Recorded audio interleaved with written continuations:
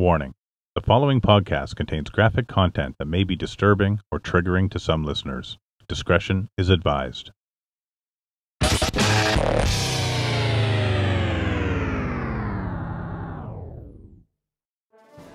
The Papa Tango Sierra Delta podcast is available free of charge thanks to the support of Cracked Armor. Their mission is to raise awareness for PTSD, TBI, and mental health to support those who struggle. By creating an army of warriors who represent the gear, their hope is that it will send a message to others that they are not alone. Go to crackedarmor.com.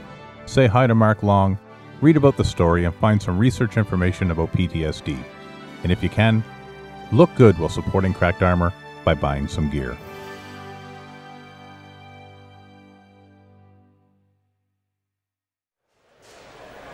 10-9, did you say Papa Tango Sierra Delta? 10-4. There's so much left to do, so many things I wanna say, and I say, don't make the change. If it rains every single day, I'll fight to blow it all away. This is episode 18 of the Papa Tango Sierra Delta podcast. My name is Larry Payton, and I have been diagnosed with complex post-traumatic stress. Before I start off the intro today, I'd just like to give a shout out to listeners in Finland, New Zealand, and Australia. Thank you very much for tuning in regularly. I see that, and I sincerely appreciate that.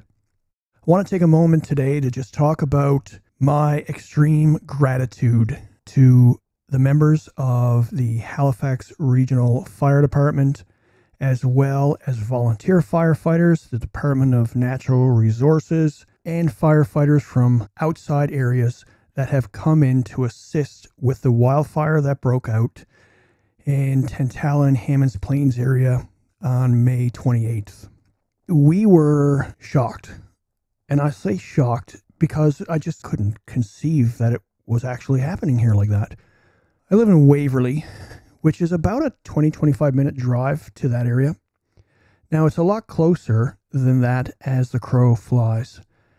And on Sunday, the wind was blowing out of the south, which was pushing the fire our way and the smoke just overhead. You could smell the fresh burning fire as if you had a little camp out in your backyard. It was that present. By the nighttime, my neighbor was reporting seeing ash falling on his property. My family and I started to prepare for a possible evacuation. It was the first time I've ever had to do that in my life, and it is not a very fucking nice feeling. Trying to make notes of everything you need, trying to gather up stuff that will get you by for the next little while, those mementos that are just super fucking important, things that you really don't want to miss, and then accepting that there's a lot of things that you don't want to miss that you unfortunately will have to, that you just can't take with you. You can't pack up your entire fucking house and go. Yeah, it was odd. Walking around the outside of my house, walking through my house with my phone, taking video of everything and talking my way through in case I needed it for insurance purposes. Staying up all evening, listening to alerts that were coming through. There were so many sirens and alerts that day that when I was laying in bed, and it was probably about 100 hours, I could hear sirens and alerts going. Although my brain knew they weren't happening, but I could hear them. Those fucking sounds are just seared into my head, and hearing them so much that day just fucking brought out so many shitty memories. Now, I'm well aware that for us to have any opportunity to prepare evacuation is just pure, I don't know, luck, maybe. I don't know what it is. But I'm very fucking gracious that we did have that time to be able to prepare. There's a lot of people in that area, that did not have that time, that did not get to go home to save their pets. They were out for a beautiful Sunday afternoon, and it was gorgeous. It was the nicest day we've had yet this year. Warm, sunny, not a cloud in the sky. It was beautiful. And then all of a sudden this broke out and shit just changed very quickly. It's unknown yet how many pets have died, although there's been a number of them, there's no doubt. There were horses that were let loose out of their stables because there was no way to get them out. There was a lady who actually apparently ran 3K back in through the wooded areas during the fire in order to save 18 dogs that she had at her kennel/inn for when people are gone away on vacation. She saved them all. Luckily, there's been no reports of any person that has been hurt, which is absolutely and utterly amazing, and it speaks volumes to the work done by those in the emergency management system that were taking care of things that day. That fire spread violently fast, and it was fucking pretty scary. As of today, and I'm recording this on the 30th of May, they're estimating there's over 200 homes that have either been damaged or completely leveled. There's approximately 16,000 people that were forced out of the evacuation area, and it's still out of control. The wind switched, which is blowing things back towards our way today, and the smell has completely changed. Sunday, as I said, fresh wood. Again, very akin to a campfire. Today, completely different. Much more like the smells that remind me of times I was on the job and went to house fires, structure fires. Completely different smell of that burn. And it's strong here. It's strong today. It's blowing it right our way again. Well, I pray that they can keep it at bay, they can keep it under control, they can prevent any more animals from losing their lives, any more houses from being destroyed, any more houses being damaged, and anyone being hurt, including our brave firefighters and natural resources members, as well as police that have been out there. There's been a lot of police on those roads, directing traffic, trying to ensure the evacs are done. Appreciate the RCMP's work out there, and I'm sure HRP has helped as well. So I just want to take a moment on this to say, yeah, thank you very much to everyone out there that's been working on this fire. And it was a huge wake-up call as to how fucking fast this can happen and how fast that fire can travel and how much destruction it can do. Unbelievable. And as I mentioned, it brings back some shitty memories. Well, I'm not going to talk about those today because, in all honesty, I truly don't give a fuck about myself today with regards to how much is being done to try and keep the public safe. Great work, guys and girls. I appreciate it. All my brothers and sisters, I so much appreciate it. The last thing I'll say before we take a break is we all have a to-do list, like a things to do list, like just shit that you need to do all the time. We all do. Whether it's on your phone, whether you write it on paper, whether it's in your head, whatever. You got a fucking list of things to do. I want us all to start working on a stop doing list. Exactly like you just heard. Literally, a stop doing list. A list of things that you need to stop doing. That could very much be watching the news because it fucking enrages you, or it brings back bad memories, or it brings back emotions and makes you cry. It puts you in a shitty place. Because let's be honest. When the fuck is the news ever a happy thing to watch? It's not. I mean, they'll sometimes have that fucking one or two stories on there that's like, oh, that makes me feel nice. That was nice that person did that. But generally, it's always bad news. It's the shits. So that could be something that's on your stop doing list. Stop watching the fucking news. It could be something as simple as stop reading a particular thing. Stop doing a particular thing in the morning. Stop yourself when those shitty memories start creeping in. Stop doing things. So let's work on a stop doing list.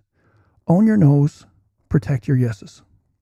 We'll focus on things that we just need to stop doing and really work on getting out of our own way and stop doing it. Stop bringing ourselves down that shitty fucking path. Let's take a quick break. Hey everyone, thanks for tuning into the podcast.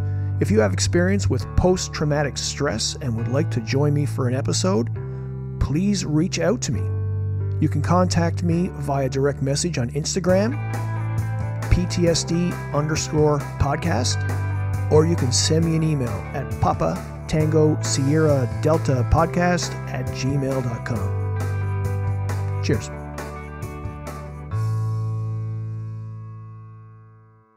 We are back from the break. Thank you very much for staying tuned in to the Papa Tango Sierra Delta Podcast. I'd like to give a warm welcome to retired RCMP civilian member Sinead Holstein, who was with the Southern Alberta Operational Communications Center. Thank you for having me. It's a pleasure. Dispatch is often something that is well underappreciated, embarrassingly forgotten in terms of the amount of scarring that it can leave, and that you're part of this as well. So Sinead, please introduce yourself and tell us about your journey. I'm Sinead Holstein, as you mentioned. I was a civilian member with the RCMP for 16 years. Today marks my first month of medical retirement from the force, and it's been an interesting and hard month, to say the least. I've done my whole career with SAOCC, Southern Alberta Operational Communication Center.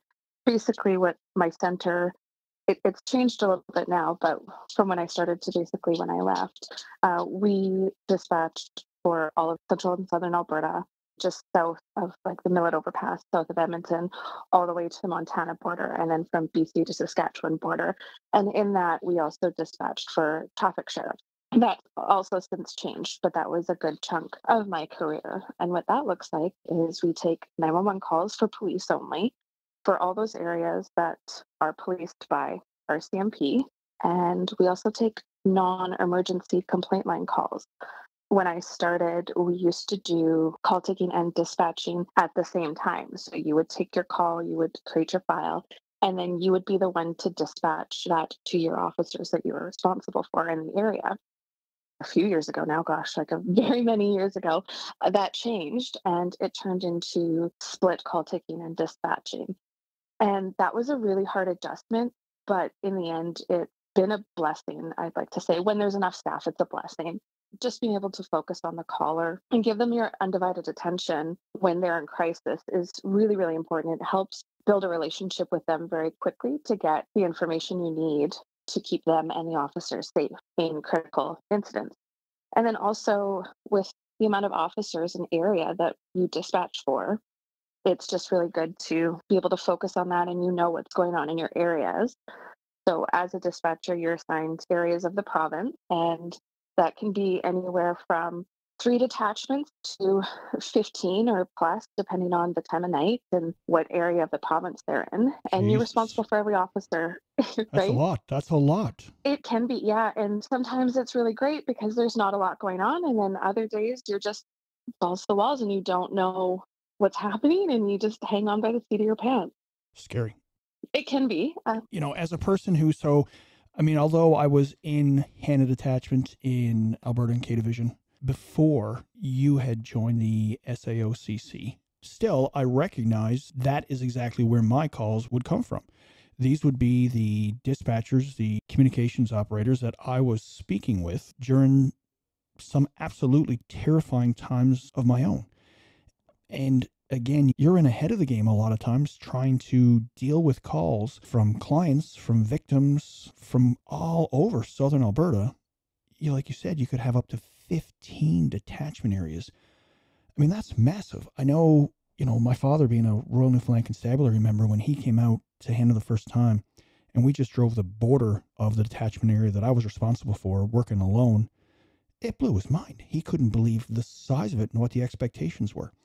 And now we go back to you as an OCC communications operator, and you have 15 of these places. And that's a ballpark. Like, it fluctuates so often, and it really depends on how many people we have working. Right. Some nights in the middle of winter, night shifts between 3 a.m. and 6 a.m., there could be 2 or 3 for SAOCC dispatchers.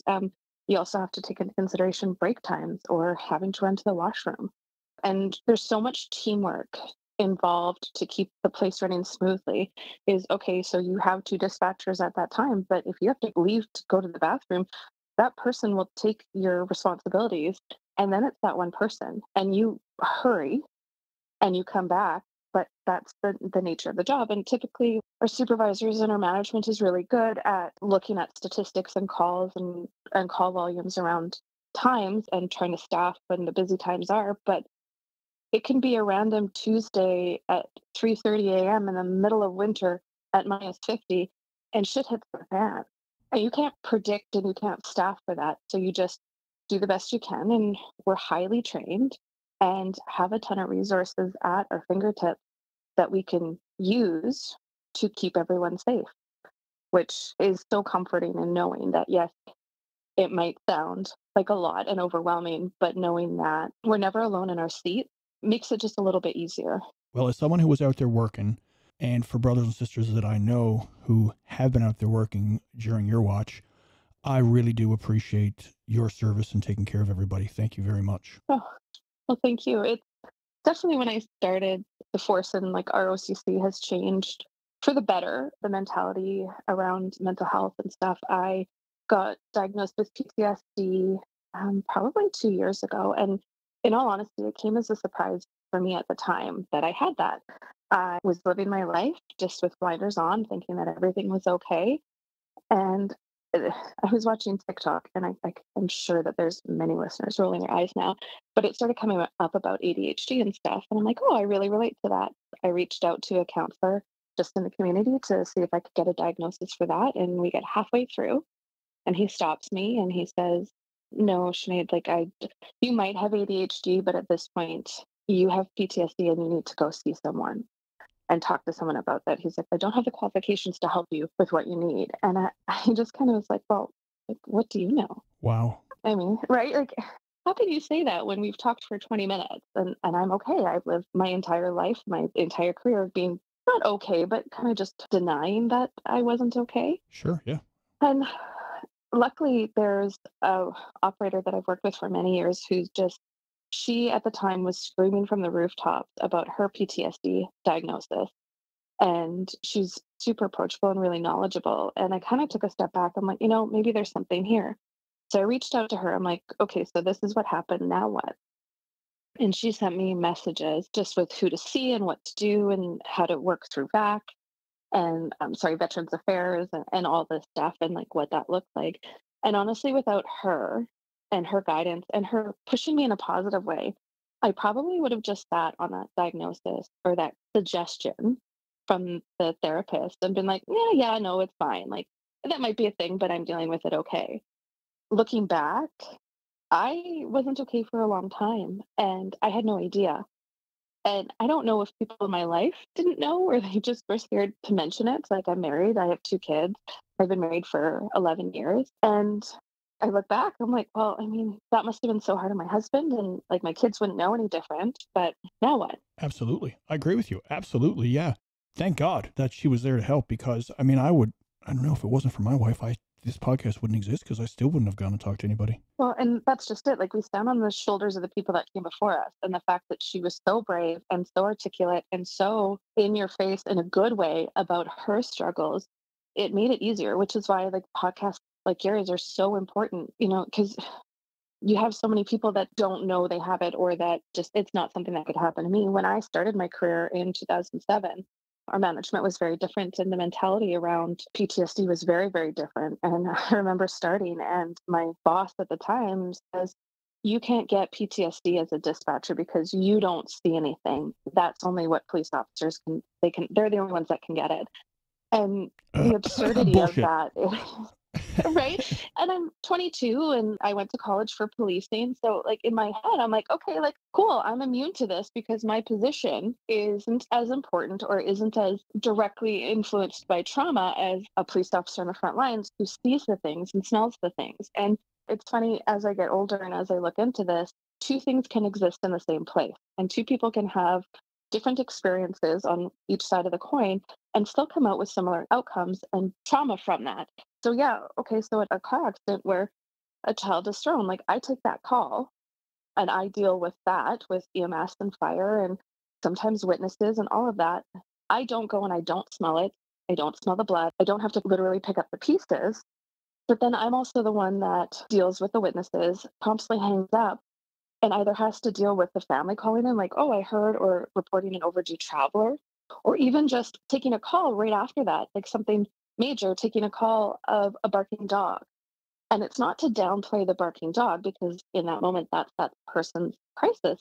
But I literally just had to take a call of a dead child on the road from a witness driving by or someone who's involved and injured. And now I have to kind of dial it back and be like empathetic for this person at 3 in the morning who's still awake or their kids are awake with a barking dog. That's That's tough. really, Yeah. it can be really challenging to kind of like roll in your empathy and like really play into it because it's not the person that's calling about the barking dog's fault that I just dealt with that and I didn't take a break or I didn't take a breath or I didn't have time. And so to take it out on them just really isn't fair. The reality of it is, though, and I will tell you from the police officer side, when someone says to you that you are immune from this, you can't experience it because you do not see what they saw, I will tell you that of all the things that I've seen, the two senses that are still affected the most and have the biggest impact on me are my sense of smell and hearing. Those are things, seeing, I don't know, you see all kinds of horrible things all the time, and we almost have some sort of a strange, I won't say immunity from it, but I mean, again, we're used to just seeing shit on TV that over the years, it just seems to be gotten more and more vivid, I guess. And so, again, seeing things is horrible, but touching them is brutal. However, smelling and hearing the screams, hearing the gurgles of death, hearing the pleas for help, that's scarring. And the difference between someone like you and someone like me is that I'm at least there and can try to do something about it. Whereas you're there and just trying to use your voice in a situation that you have no concept of seeing or smelling or feeling. You're just trying to do everything on hearing. And that's obviously going to leave such a huge scar. There's no doubt in my mind. Well, something I've learned over the years is how I envision something in my head that's happening is usually way worse than what it actually looks like on the scene. So I'll see pictures or something, and it'll be an NBC, for example. And in my brain, it's just this mangled mess, and there's nothing left of a car. And in reality, I'll see pictures, and I'll be like, oh, that looks like just the front end's missing. How in the world did 4 people die in that? But my brain, when I'm taking that call or sending officers or traffic analysts or all that stuff that we coordinate, my head tells me that it's just massive and it's always catastrophic.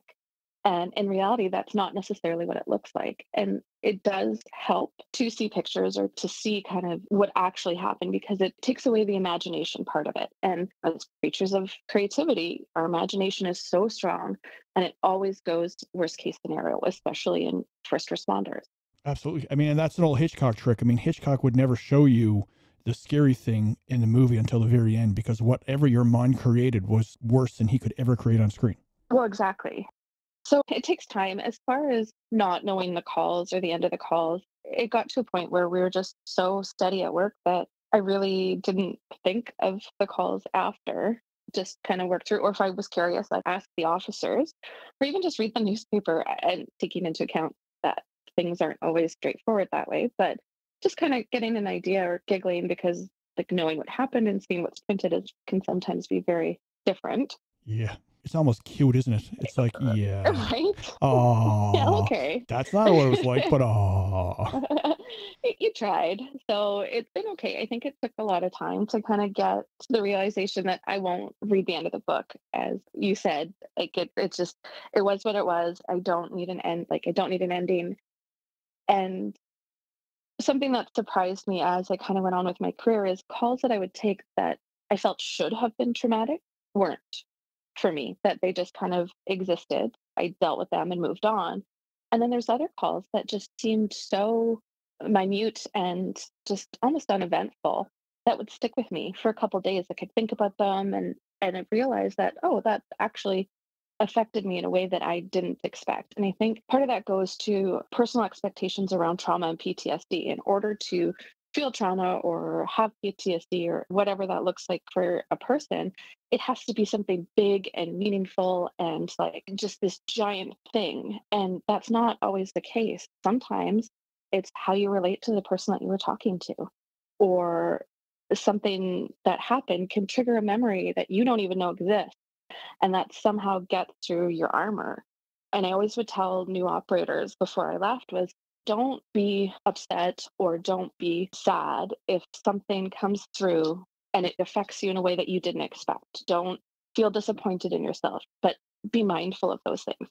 If there's a call that you're thinking about 2 or 3 days after you took it, that's something that's going to stick with you. And you should really talk to someone about it now instead of 10 or 15 years down the road when you have 17 of those same calls that affected you in whatever way, that now it's beyond your scope of tools that you have and you possess. It's such a challenge working for as long as I did because our management changed. About 2014, I was on mat leave and I came back and we had a new manager and everything. And I can't say how much it felt like a breath of fresh air to have someone as amazing as our commander now. He came in and was supportive of so much stuff and mental health. And it was such a contrast from having someone tell me that I can't go to debriefings for some things I've done because I'm just an operator and it shouldn't affect me. Or I remember I'd been talking to a therapist just kind of on and off my adult life. And she mentioned in my first part of my career that, like, we're talking probably 2 years in, she's like, yeah, you might have PTSD or like this might be something to look into. And I totally brushed it off, as you do. And I remember talking to a friend of mine who was a coworker, and I mentioned, like the therapist said this, and I don't think so. Like, it's really not a thing. And she looks me dead in the eye and she says, Sinead, whatever you do, don't tell anyone at work because it will ruin your career. Yeah. Right. And that didn't come from a place of her being malicious or like judgmental. Nope. She was stating a fact that if I came, especially being a new operator, like it was sink or swim, and there wasn't as much support as there is now. And it was really a tough environment to thrive in. And a lot of people didn't. And there was almost this, well, if you can't cut it, then you're not as good as me attitude. And that since changed. Our job isn't for everyone, and you don't know it's not for you until you take your first traumatic call or the call of someone screaming so loud that you can't understand. You don't know that whether you can handle that or not until you're in it.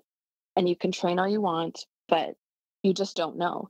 And now the attitude is like, that's so great that you realize this isn't for you now, as opposed to 17 years down the road, 15 years down the road, when you can't cut it.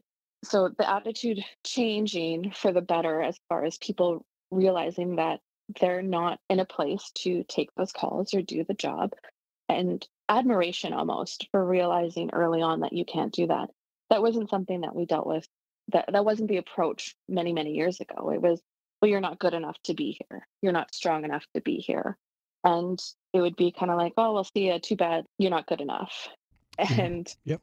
that really, Yeah. that's hard. Hell yeah. You struggle in silence and you don't want to quit, but you also want to quit because it's hard and no one's supporting you. But you're told if you quit, then you're a failure. And everyone else that stayed is better than you. And that just compounded everything. Yep. For me, especially. Well, I think it would for anybody. I mean, that's the reality, Sinead. And I just want to take a quick second for people to really comprehend what you just said, because on the show before, we've talked about toxicity within the police culture. And now we're talking about an operational communication center that you and your colleagues are feeling very much the same things as I am with mine out on the road or wherever, whatever we're doing the job. And that's a really shitty feeling, is that you're struggling, but you best keep low about it because you're afraid of what will happen. I mean, that's terrifying, absolutely terrifying. It is. And I mentioned previously, like I've listened to all the episodes, and that was something that really resonated and kind of was a thread throughout most of the episodes, is the toxicity. And I'm really happy to say that it's changing. It's a slow process, but it's changing. And the people that are in management now in the OCC are very much on the side of mental health and keeping people healthy and supportive of time off and all that stuff. And it honestly makes a world of difference. Absolutely. To be able to go and talk to my manager and be like, hey, I'm not okay. I need some time off. and him being 110% supportive. He didn't guilt me for leaving, my coworker short or anything like that. It was a take the time you need, tell me what you need, and I will do whatever I can to support you. And for me, that made it so much easier to be off and take the time. And, I've been off for almost 2 years almost, and just realized that I don't want to go back. And not because I don't love the job and I don't love the people. It's time to move on. I'm in a space where I don't know if I could go back and use all the tools that I've gotten through, like I went through the OSI clinic, which if anyone has the opportunity, I would strongly recommend. It is amazing. And I got so many tools from that. I don't know if in a space like that, I'd have the time to implement those tools after a call. Especially, I feel a lot of pressure being a senior operator. We're talking, there's watches that we work with that the most senior operator is 5-6 years.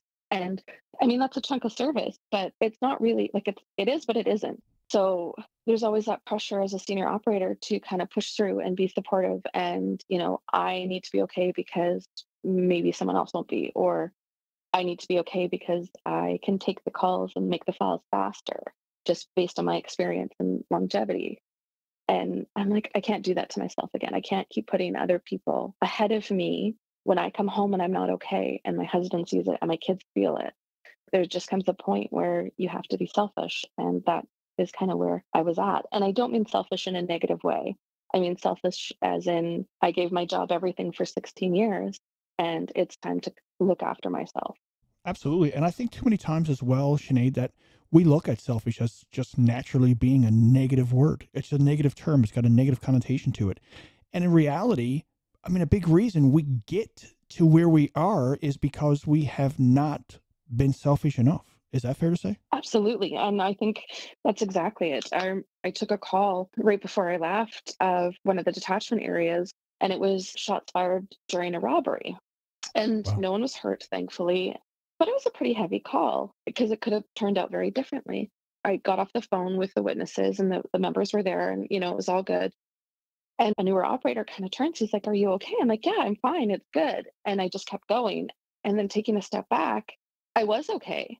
But never in 15 years or 14 years, however long, has someone really taken the time to ask me if I was okay. I took a breath and I moved on, and it was fine. But it showed me that the workplace is changing and that it's okay to not be okay. That being said, we're always told that you have time to walk away and take a breath and whatever you need to do. And I wholly support that for my fellow operators, that sometimes the call is just so terrible or so gut wrenching that you need to step away. But I would never take that for myself because then I'm not there helping them with calls or helping them with other things. I'm totally supportive and gung ho. Like, yeah, if you need it, take it. I will take your things. I will support you in any way I can. But the moment it was my turn to do those things or that I needed to do them, I never did it because I felt that I was letting my coworkers down and putting more work on them. Yep. I am right beside you, 100%. I mean, I am dealing with that guilt to this day from when I walked away, stepped back, whatever you want to call, in the first week of December. I am still struggling with that, of the fact that I believe I left my tasks on my teammates who I love.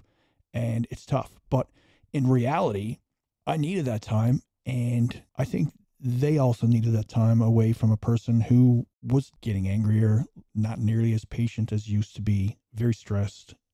And so it's tough. It's tough to be selfish. It is. Again, it's not a bad thing. You can't help other people if you're not in a place to be okay, because you do get impatient and angry and all this stuff. I remember vowing when I started as an operator, I was 22, I was excited. The world was my oyster. And there was some operators who had a ton of service. And I was working with these women. It was predominantly women then. And they would get so snappy on the phone with these clients. And I couldn't understand because I'm like, why? Like, why? And I vowed I would never become that operator that had no patience for anyone. Obviously, I understand more now where they were and why that was reactions to certain things. But at the time, I'm like, I'm never going to be that person. And, I didn't think I was. And then there was an operator.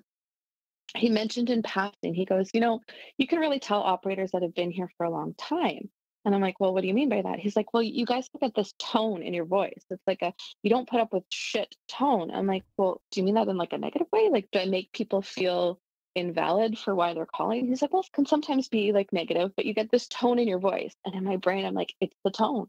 It's the seasoned operator tone. And he meant it as like a no bullshit, like you kind of just do your job and move on. But for me, that really stuck with me because I'm like, if he's noticing that I'm getting this tone, and he didn't mean it in a mean way, it was just a clear observation. I'm like, if he's noticing this, then how long have I been this way? And how many people have I spoken to in that tone that I vowed I would never have?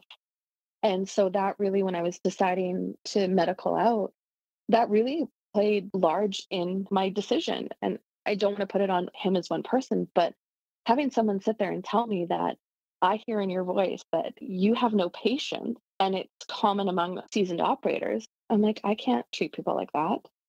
I don't want to treat people like that. They're calling for help. I'm here to help them and get them help. And I can't be that person that makes them feel bad for calling the police in an emergency. So that really played in a part of deciding to take a medical. I get it. Absolutely. And the tone, it's funny because, I mean, the entire time you're talking about that, I'm just thinking about, oh, I bet I had a tone.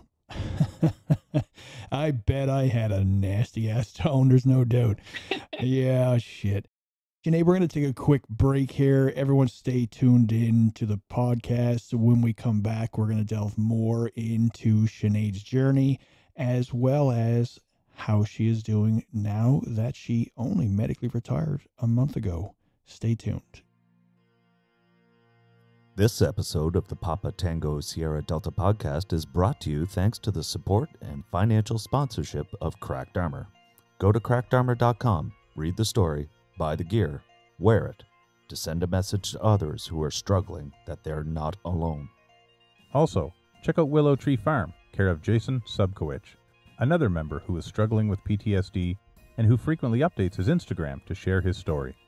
You can follow him at jason.subkowicz. That's jason.Sierra Oscar Bravo Kilo Oscar Whiskey India Charlie Zulu. And we are back from the break once again with retired civilian RCMP member Sinead Holstein. Thank you, Sinead, so far for everything you've shared with the journey. It has certainly been quite introspective and resonating for me personally. There's no doubt it will be with others as well. Well, I hope so. You mentioned like as dispatchers, we're forgotten, and we accept that as the forgotten people.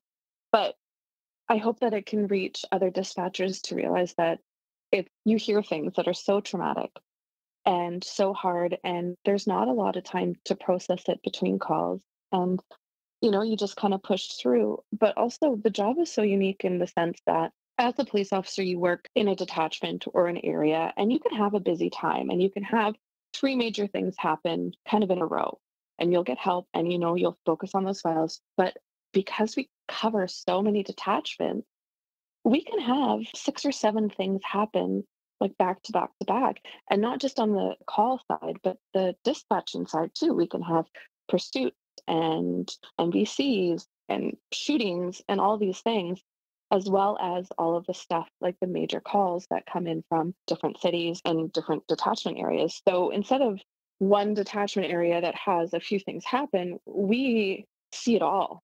So every detachment that has anything, we're involved in. We have our hands in the pot. We're offering assistance. We're taking the calls. We're directing resources as requested. And it can be a lot because you see it all, you hear it all, and you deal with it. You have a hand in it. And whether it's your partner has a pursuit and you have to take their areas, so you're just a little bit more busy, or you're on the phone because there's a suicidal person hanging onto a train, you have your hand in everything that passes through every detachment during your shift. Yep, that's right. And I mean, it's not only that as well. So I think just in terms of, you getting those 1033 button pushes, that's got to all of a sudden change the reality for you guys as well. 1033s are loud. I don't know if you've ever been in an OCC when they come through. They should be loud, and I'm happy that they are, but definitely everything stops. When a 1033 comes in, everything stops.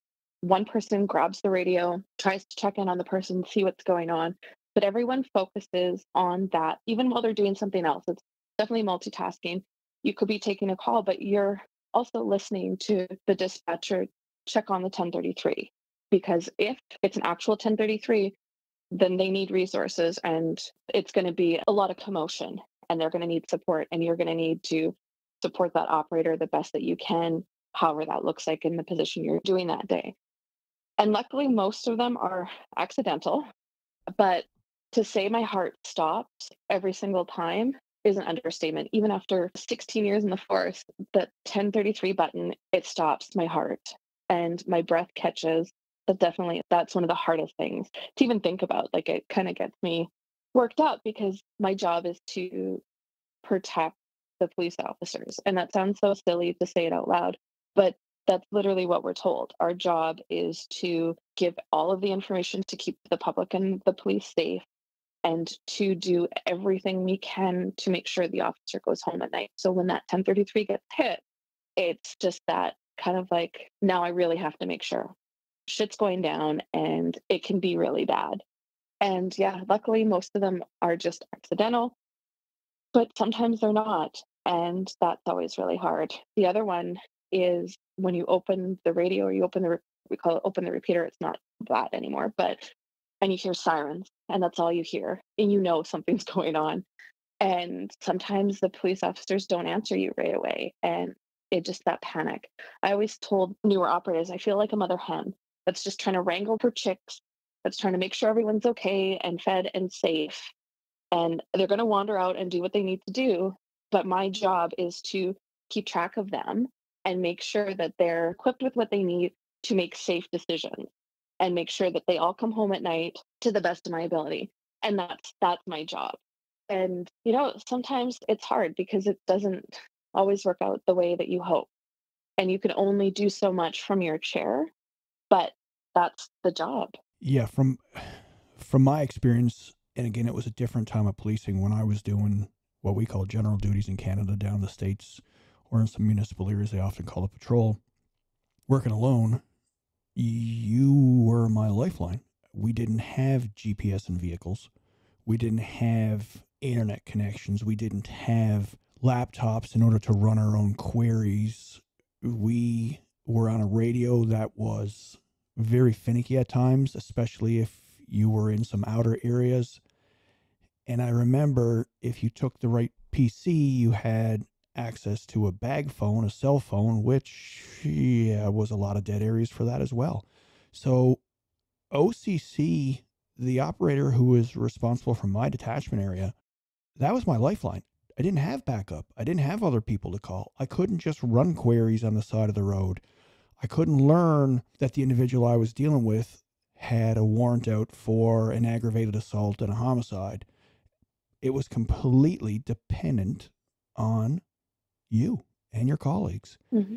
And yeah, that's also very stressful because ultimately on my shift, I was looking to take care of the general public, certainly people in my community, but otherwise me.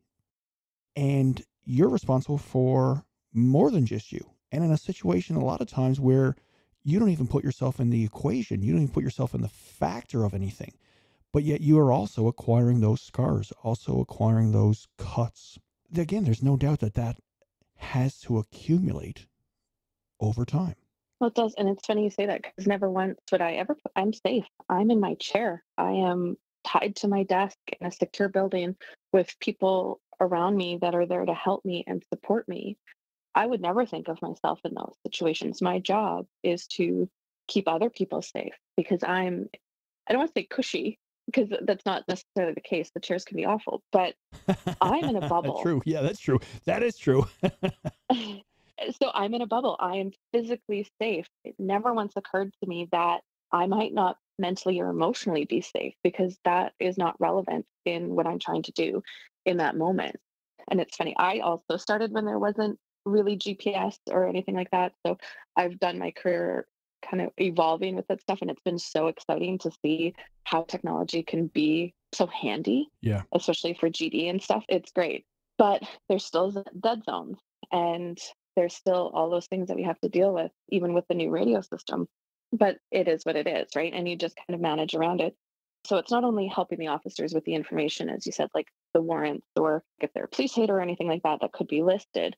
It's also just knowing your officers and what regular speech is like. That sounds so obscure and out there. But an example is there was an officer that was by himself doing a traffic stop, pretty much in the middle of nowhere. And I kept checking on him, first 5-minute timer, because that's what you get when you're roadside. And he kept saying, like, yeah, I'm fine. But his voice wasn't fine. He was out of breath. He was giving me short answers. It just seemed that something wasn't right to me. It didn't fit. So I ended up just calling backup for him because this isn't like he's an experienced officer. Why is he out of breath? So I got him some backup, and it turns out he was fighting with 2 guys on the side of the road. And his reaction was to tell me he was okay because the other million times in his entire career when he's been checked on, he's been okay. And that's the reaction when in the fight or flight. And for me, it didn't fit. And luckily his backup got there. And by the time the backup got there, he had the 2 guys under control and in the car. But it's not just giving the information so officers can make decisions on how to deal with the situations. It's also just the nuances of everything, because that can easily be overlooked. And sometimes that means that there's an injury or a casualty, and then you have to take that home with you. I shouldn't say you have to, but you do. If only I had. Jesus. And that's such a common phrase. And I think most first responders, if only I had done this differently, if only I had made this choice. And you sit in that and you feel that, but really there's nothing else you can do. You can't change it. You can't fix it. It is what it is. So that's that.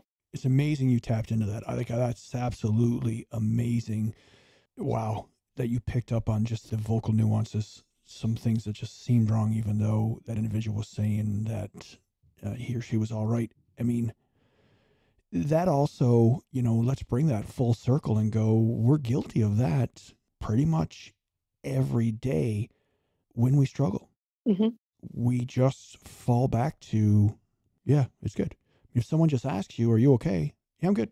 I mean, that just seems to be the default reality that we don't really, I don't know what it is. Are we uncomfortable with saying that we're not okay? Have we just said we're okay so much that, as you had mentioned, it's sort of just a natural auto response that's what comes out is, yeah, I'm okay. I'm good. Sinead, the other thing that I want to touch on, and I really thought this was an absolute fantastic reality and concept that some people may not understand, but there's a lot of people out there who do, is the lack of concern for physical safety doesn't necessarily mean there isn't serious concern and injury to your mental and emotional safety. Is that something you could potentially elaborate on? And the reason I say is that it's not uncommon, for example, for me to bump into members of the military who are struggling, but almost feel this sense of embarrassment because they're struggling with things that have nothing to do with deployments. As if you only get this because you were in the sandbox, you were in Bosnia, you were in Africa. But that's not the case. You don't have to be in a situation that you're going to endure physical stress, injury, grievous bodily harm, whatever. There's a lot more to that. Could you kind of, I guess, speak from the CM side of things? I can. Again, circling back to being told that because I'm not frontline in a physical sense, I wouldn't get PTSD. I wasn't allowed to have PTSD. And that's tough to be told that because there's a criteria, there's a monopoly on why someone can get something or why they react emotionally. It's basically your trauma isn't qualified because it doesn't fit this mold. And that's really a struggle, especially, I've been dealing with this and it's been tough. It's been a roller coaster and it's so disconnecting because trying to explain to people, well, yeah, but I heard it. I was on the phone with a kid who called me while his parents were having a domestic, and I had to talk that kid through all that. That hurt. Like, that leaves scars, that leaves marks, but I wasn't the one there breaking it up. And so it's almost like there's an entitlement to trauma. You're not entitled to be traumatized by this because you weren't in the military. You weren't, you know, doing those things. You didn't witness death of your troopmate. You're not entitled to that because what you suffered isn't as bad, in air quotes, as some other people. And so because someone's trauma absolutely could be worse than mine, or what they've experienced could be gorier and more horrific than what I've experienced, that doesn't mean that I can't react the way I react. I react the way I react because of the situation I'm in.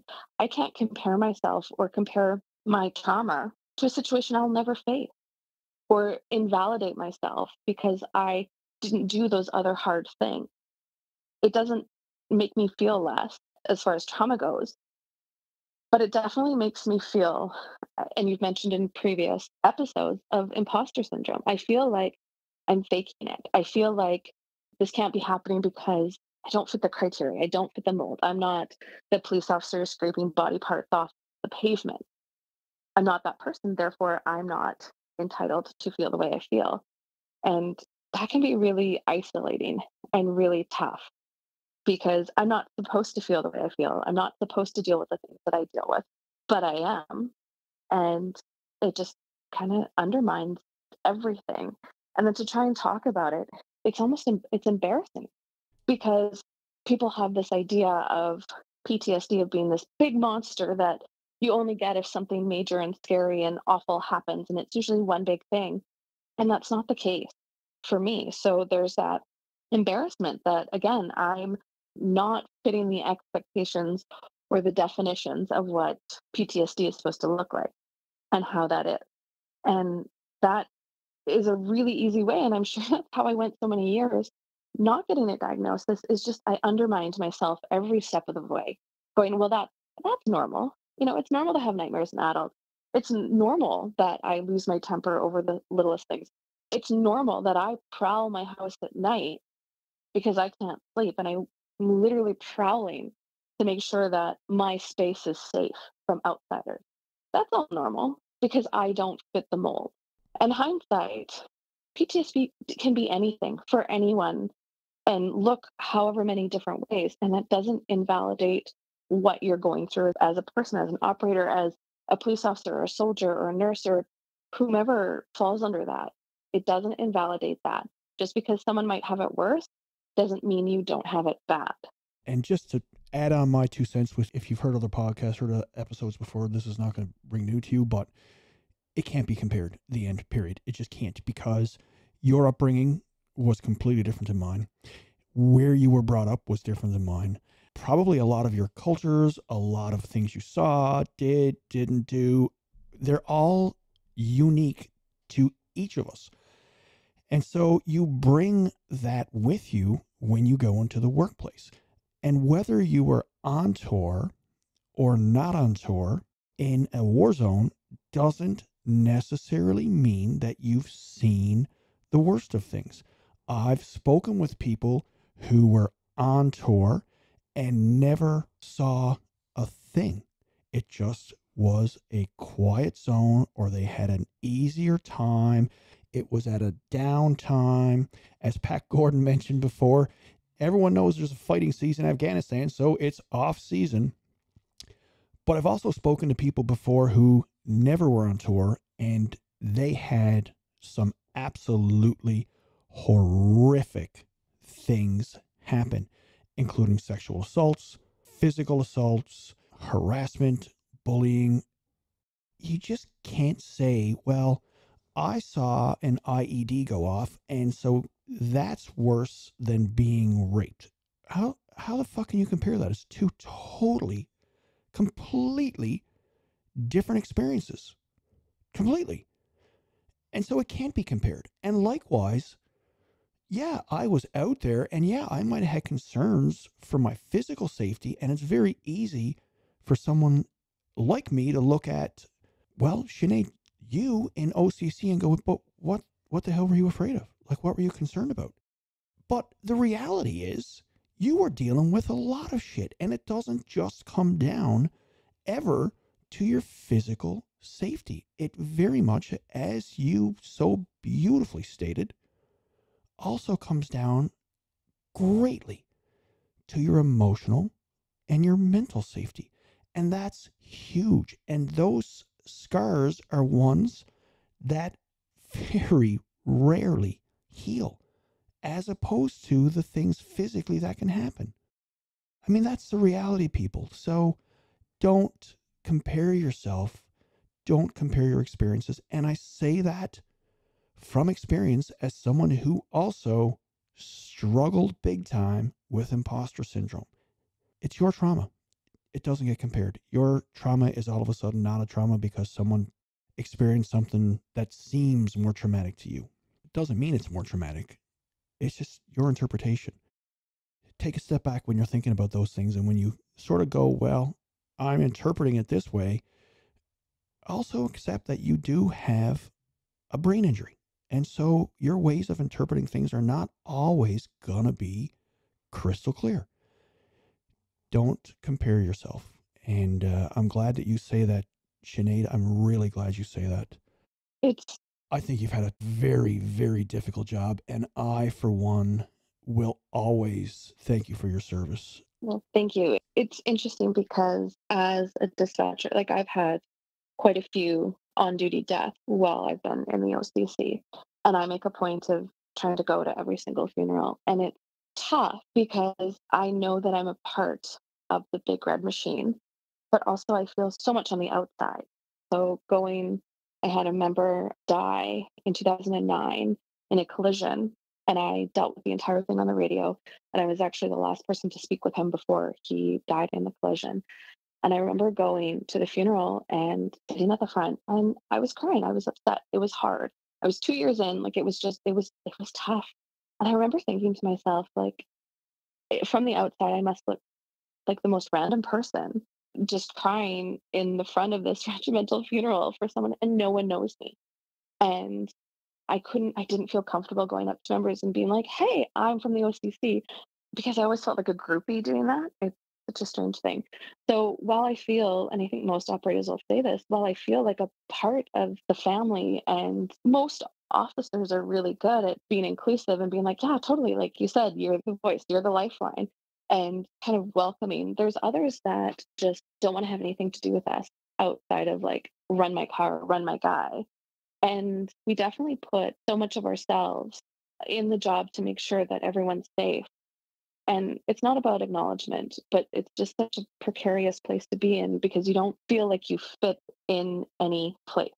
You're not a police officer, but you're not necessarily a public person, like not a member. And it's just such an interesting and hard place to be. For me, just kind of circle back of the big eye opener for me is, as far as my brain injury and my PTSD goes, is I got a letter from VAC. Being a civilian member, I can apply for VAC. And I got a positive, whatever, I don't even know what it's called. I got awarded whatever, and they had assessed my file, which my psychologist wrote up, and it ended up being like 32 pages or something absurd. And VAC deemed me 49% disabled based on what they read. Wow. And I couldn't believe it. I'm like, how am I, and I rounded up, but like, how am I 50% mentally disabled based on this government agency who assesses hundreds and hundreds and hundreds of people? How can they sit there and deem me that when I don't feel like that? Like, and that was really, there was such a disconnect from what I read and what I was assessed by these professionals and how I felt. And again, the imposter, why would I be 49% disabled? Like, I'm not entitled to that. I didn't earn that, so to speak, which is such a silly thing to say and how to put it, but that's how it felt. I didn't earn my disability because I wasn't frontline face to face with all this stuff. Sinead, every single, and just please hear me out, as an experienced member and far from young, every single scar that you bear, you've earned. And that's where I'm at. I'm embracing it. I'm embracing retirement. I'm not even 40 yet. So the fact that I can say I'm retired and I have choices, I can do what I want. One of the things that was really tough as an operator is we were always told that you're specialized. You're specialized. You can't go anywhere else. There's no other jobs in the force that fit your qualifications and your skills. And the first half of my career, that was meant almost as like a negative. You can only do this job and that's it. And then kind of as I got older and as the workplace changed for more positive, that became more of a like, you're specialized, you're highly trained and highly experienced. And I began to embrace that in the sense that we are those things. And yes, we can't just transfer from unit to unit to unit because there is no other unit that does that what we do necessarily. It became a point of pride to be able to say, like, I did that. I worked through all these things and I'm trained and I can crisis negotiation, crisis communication, suicide intervention. Like, those are things that we do on such a regular basis, on top of managing a bunch of people and their times and their places and making sure that information is accurate and up to date on everything. Being able to do those things in a timely manner, that's an accomplishment. And I think that's something that operators need to remember is you are specialized and unique and not in a negative way. You may not be able to transfer from one unit to another, depending on how the agency is, but you're special and unique, and not everyone can do that job. Absolutely. That's a specialty, and there's a lot of people that can't do that job. And that's what you need to make sure you remind yourself of, that it's not a job for everybody at all. The other thing as well, and I do recall that 2009 incident, I was just in between transferring out of K division for a promotion, and I remember, and as tough as it is, think about the number of members that made it home after shift because of you. Thousands. You're no imposter. You are no imposter, Sinead. I really appreciate you joining the podcast. I can't believe how fast the time has gone, although I'm not surprised. I knew when we spoke a couple of weeks ago that this was going to fly. Is there anything else that you would like to add? Whatever it is, whatever you want to say, whatever you want to share, get off your chest, whatever. This is your time. You have the floor. Oh my goodness, that's a lot of pressure. I would just say specifically, well, to new members coming in, go and sit in your OCC, go and be kind to them because they're the ones that are there for you no matter what. But also, if you're by yourself in the middle of nowhere and you're new and you don't know anything, the amount of knowledge that sits in an OCC is outstanding. I may not know it as your operator, but there's 7 or 8 other people in the room that might, and we're resources. Use us. For new operators, I would say it's okay to not be okay. And there's no one definition or one criteria that makes you worthy, for lack of a better term, of trauma and PTSD. And if you are feeling not okay, talk to someone, because if you sweep it under the rug, Larry, as you've said before, it's only going to get worse. And once it's to a point, it's a lot of work to kind of get back to who you used to be. And it's worth it to do the work. But if you don't have to put 2 years into an OSI clinic, then I would say just talk to someone. There's tons of resources. I can speak from within the RCMP. There's tons and tons and tons of support, and outside the RCMP. So you're allowed to not be okay. Sinead, I really appreciate your time. To everyone else who's listening, if you are considering being a dispatcher, fantastic. You are a specialist, as Sinead said. You are desperately needed. But understand that you will experience trauma. And that's okay too. The key is to talk about it early, to talk about it from day one. Even if on that first day, all you got were bark and dog complaints. Start talking, start establishing trust with someone, with a therapist, establish trust with people who are in your circle, others who you know have experience. Just start establishing your net of resources.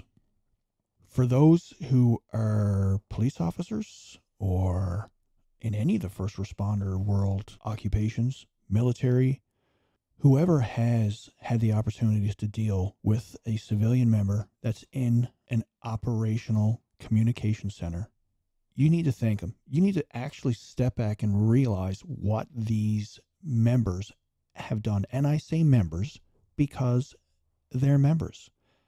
What they have done, what they have sacrificed, what they have given. So if you're still on the job, sometime today when they're doing a quick check on you to make sure you're good, thank them. Just say thanks. If you're done the job, reach back to anyone you know. Do a damn Facebook post or an Instagram post or whatever, just admitting, damn, I didn't realize how much these men and women did at an OCC for me and for my brothers and sisters. And they too are my brothers and sisters. It's not just you that got your ass home at the end of every shift. My name is Larry Payton. I have your 6. Please have mine. Don't go away. There's so much left to do, so many things I wanna say, and I sing. Don't make the change. If it rains every single day, I'll fight to blow it all away.